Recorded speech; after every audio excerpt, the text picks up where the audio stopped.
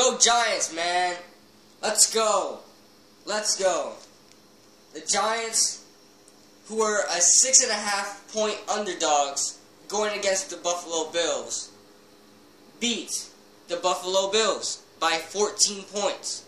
Now, let me just find my stats here. By the way, if you guys hear a noise, it's my neighbor. He's mowing his lawn, and I have a huge window, like a patio window in my room. I'll show it to you guys at the end of the video, but so you're able to hear everything that's going on in the yards and everything, and it's kind of annoying. I gotta wake up to that. But yeah, man, the Giants win 24-10. Don't get me wrong, the Buffalo Bills missed out on 17 points, so we could have easily lost that game. Again, in the fourth quarter, we struggled in the fourth quarter. I'm going to go over the missed opportunities by the Buffalo Bills. First off, the Buffalo Bills missed a field goal. Then they could have went for a field goal, but they went for it on fourth down for a freaking screen pass to Carlos Williams. Are you serious? They could have done much better than that. I gotta admit, Charles Clay was wide open, but I'm not saying anything there. I'm not gonna go into detail. But then the touchdowns. I mean, Tyrod Taylor. Our linebackers we really need a spy on the freaking quarterback, especially when we play Colin Kaepernick, because Tyrod Taylor could have ran all over us. First of all, Kerry Wynn's slow as hell. I mean, Kerry Wynn's a good player, don't get me wrong, but stopping a quarterback on a run, slow as hell. Oh my God. We almost gave that one away, man. Except for that holding call. They were holding Jay Bromley. That's the reason why Tyrod Taylor had that huge hole to run in. They held, the guard held him, number 60, held him, and he couldn't, Jay Bromley couldn't do anything about it, so that's why he ran. So I'll give that to, I mean, that could have been, if there was no holding call, you gotta wonder if Tyrod Taylor would have found that huge hole anyway. And then the touchdown by Charles Clay, that could have well been the game for us to be struggling in the fourth quarter. Charles Clay wide open on the seam, man. Where was our linebackers? They were playing too far up, trying to stop the run. And then where was our safeties? Too far back, trying to stop the wide receivers. They weren't. Nobody was near the freaking tight end. We made him look like a superstar. He had what, 6 receptions or 9 receptions for 111 yards. 9 receptions for 111 yards. So missed opportunity by the Bills, and it gives the Giants the win. Now, sure, the Buffalo Bills were held by penalties, 17 penalties, but the more disciplined team wins, and usually the Giants are very disciplined, even though they had 11 penalties of their own. The Giants are always a disciplined team. Tom Coughlin, a great leader there. Okay, let's go over some stats real quick. I don't want to make this video too long. It's just a post-game review.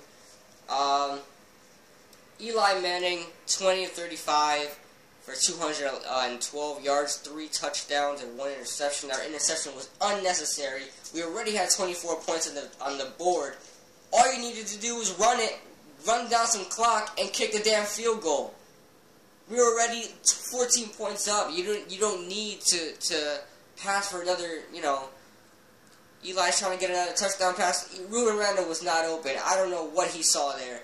I mean, Ruben Randall ran a little slant. The defender knew it. He basically ran it with him. And Ruben Randall was behind the freaking defender. I don't understand why you would throw it. But Eli was just trying to get another touchdown pass, I guess.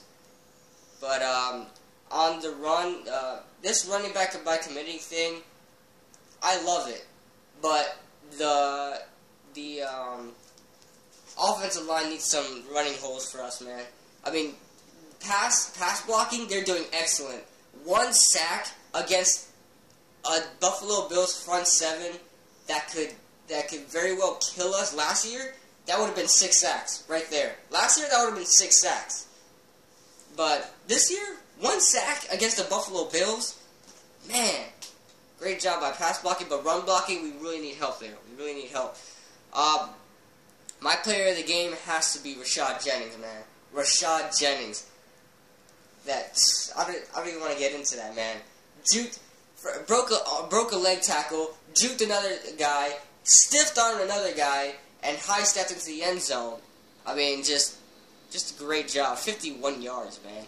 Dwayne Harris caught his first touchdown. Dwayne Harris looked very impressive to me, being that he is our fourth wideout, and he's filling in for Ruben Randall's spot, and Ruben Randall's filling in for Victor Cruz's spot. So, I mean, great job. We only had 3 wide receivers participate in the passing game. Then we had 1 tight end. And then we had Will Tye who dropped the freaking ball. You need some help, Will Tye. We could have got that easy first down, maybe even punched it in for another touchdown. But and then we had, yeah, that's it. And Rashad Jennings. So, holy crap. Sorry, guys. He's going all over. He's just minding his own business.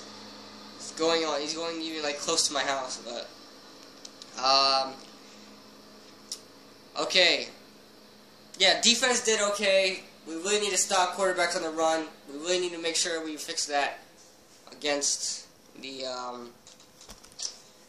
49ers, who have a quarterback, Colin Kaepernick, who's going to run all over us. But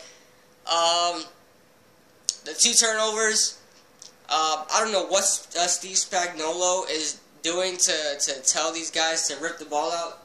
Tremaine McBride did it last year, but I see a lot more of it this year about stopping the receiver instead of tackling him. Hold him, have one guy hold him, and one guy try to rip the ball out. It's absolutely just great teamwork right there. It was Landon Collins and Prince Amukamara trying to get the ball away from Robert Woods. Successfully did. Prince Amukamara, I mean, he tries to find the middle of the field first. He should have just took the ball and ran as far as he can straight. But I mean, whatever. He got the ball away, and Devon Kennard with that leaping interception. How the hell did he catch that ball? I don't know. But that's it, guys. Missed opportunities comes out to a Giants win. But don't get me wrong, the Giants earned this win, guys. We earned it. Shout out to all Giants fans watching this, Giants video makers, just Giants fans in general. On to San Francisco.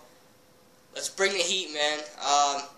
Coming to our house, trying to get some redemption, as last year 49ers beat us 16-10, and Larry Donnell dropped a touchdown pass that could have well ended the game. So that's it, guys.